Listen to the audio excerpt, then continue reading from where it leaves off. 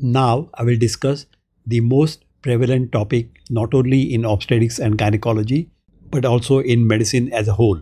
Every medical student, regardless of their chosen subspecialty, must possess a comprehensive understanding of this disease, anemia in general and iron deficiency anemia in particular. In this segment, I will delve into the primary topic of iron deficiency anemia. It is important to note that there are two distinct conditions: iron deficiency disease IDD, also known as non-anemic iron deficiency, and iron deficiency anemia IDA. I will elucidate the differences between these two conditions. Furthermore, emerging data indicate potential benefits in the treatment of non-anemic iron deficiency with replacement iron therapy. Iron deficiency disease refers to depleted iron stores. IDD is defined as serum ferritin less than 12 nanograms per ml or micrograms per liter, but hemoglobin is normal. Iron deficiency anemia refers to not only depletion of iron stores but also significant decrease in hemoglobin levels in the body that may also produce clinical features. In iron depleted population, 1/7 of the cases have iron deficiency anemia, whereas the remaining 7/8 suffer from iron deficiency disease. Thus, iron deficiency anemia is just tip of the iceberg. Consequences of iron deficiency disease are similar to that of iron deficiency anemia. It must be treated more vigorously than iron deficiency anemia. In this section, I will primarily focus on the epidemiology of anemia during pregnancy, a topic that is highly prevalent in obstetrics and gynecology. How is iron deficiency anemia defined in obstetrics? The World Health Organization (WHO) and the American Congress of Obstetricians and Gynecologists (ACOG) define anemia during pregnancy as follows. In first trimester, hemoglobin less than 11 grams per deciliter, which is approximately equivalent to hematocrit of less than 33%. In second trimester, hemoglobin less than 10.5 grams per deciliter, approximate hematocrit less than 31 or 32%. In third trimester, hemoglobin level 10.5 to 11 grams per deciliter, which is approximately a hematocrit of less than 33%. In the postpartum period, it is defined as hemoglobin of less than 10 grams per deciliter, approximately hematocrit less than 30%.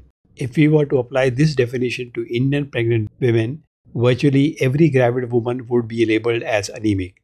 Therefore, the definition used in India is hemoglobin less than 10 grams per deciliter.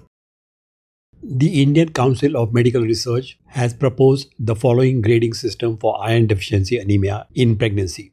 Mild anemia is hemoglobin level between 8 to 10 grams per deciliter. Moderate anemia is hemoglobin level between 6.5 to 8 grams per deciliter.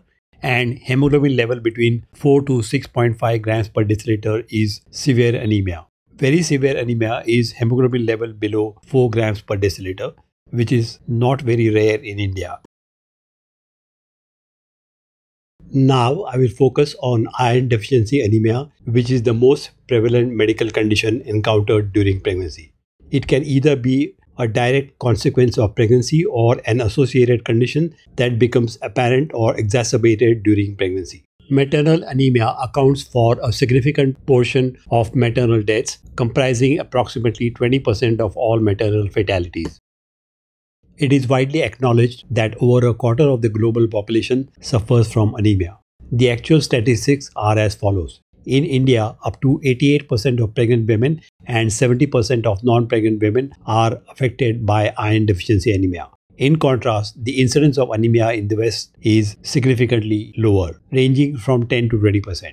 The global average prevalence of anemia during pregnancy is approximately 51%.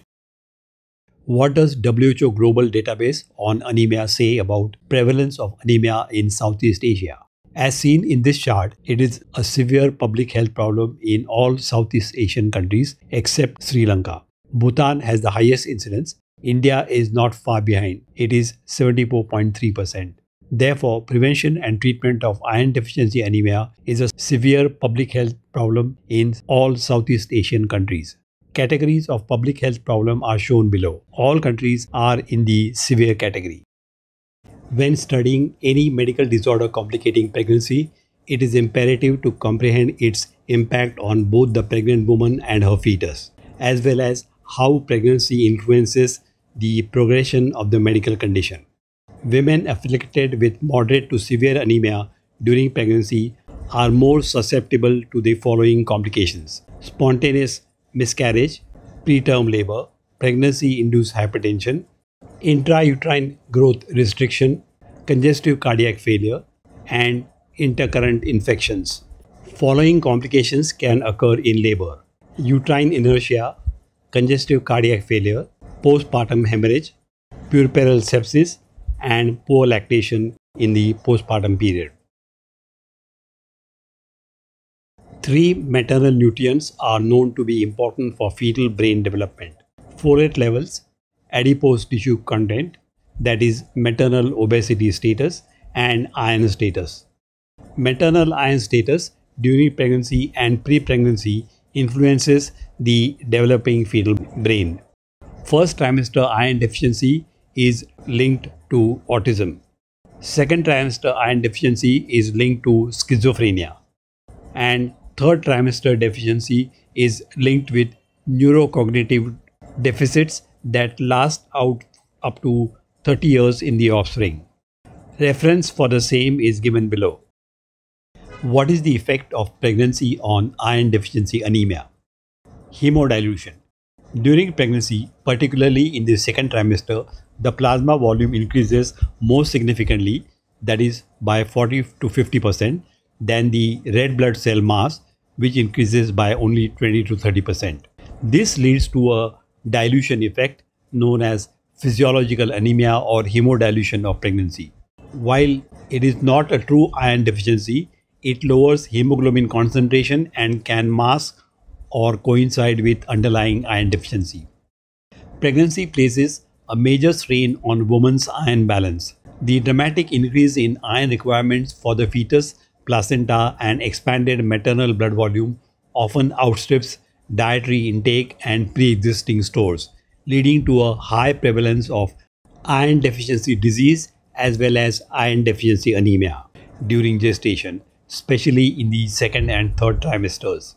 This is why routine screening for anemia and often prophylactic iron supplementation are standard parts of prenatal care worldwide. One of the primary reasons for the high incidence of iron deficiency anemia during pregnancy is the rapidly increasing daily iron requirement throughout the gestational period. In early pregnancy, the daily requirement is approximately 1 to 2 milligrams, which is sufficient for normal gastrointestinal sloughing and the early pregnancy related increase in blood cell, that is RBC mass. However, by the second trimester, the demand increases to 4 to 5 milligrams per day due to the increased maternal RBC production, fetal RBC production, and fetoplacental growth. In the third trimester, the demand further rises to approximately 6 milligrams per day, reflecting the ongoing maternal and fetal RBC production and fetoplacental growth. Consequently, there is a significant 2 to 3-fold increase in iron requirement during pregnancy, accompanied by a 10 to 20% increase in folate requirement. Question: what is the total iron requirement of a pregnant woman with a singleton pregnancy from conception to delivery? Answer: a pregnant woman weighing 55 kilograms will require approximately 1000 milligrams, that is 1 gram of extra iron during this gestational period. This requirement is distributed as follows: fetus and placenta 300 to 350 milligrams, expansion of RBC mass around 500 milligrams, and postpartum blood loss 180 milligrams. Therefore, adequate iron intake is crucial to support these changes, prevent iron deficiency anemia, and ensure a healthy pregnancy outcome. At the conclusion of this section on epidemiology, I would like to reiterate the following. Iron is a valuable mineral for human body.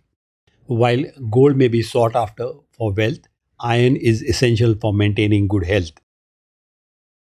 If you want to know more about this topic or any other topic in obstetrics and gynecology, please refer to my books Modern Gynecology, Modern Obstetrics, and Practical Obstetrics and Gynecology, and other books. For purchase inquiries, contact me on this WhatsApp number. I have also published 2 question answer books which are particularly useful for exam going students. These are Clinical Cases in Obstetrics, 1000 plus questions and answers, and Clinical Cases in Gynecology, 1000 plus questions and answers.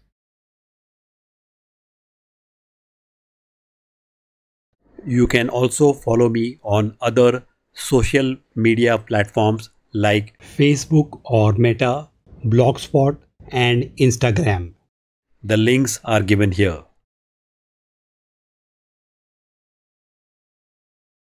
If you enjoyed this video, hit the like button, share it with your friends, and also subscribe to my channel for more videos like this. Thank you for watching.